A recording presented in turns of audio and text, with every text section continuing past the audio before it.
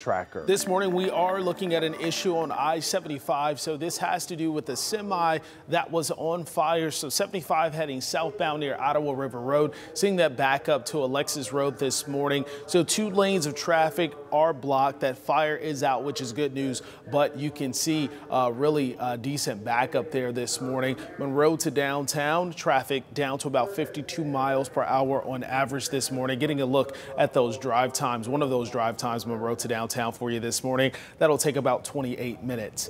That's a look at your Contrada law firm traffic tracker.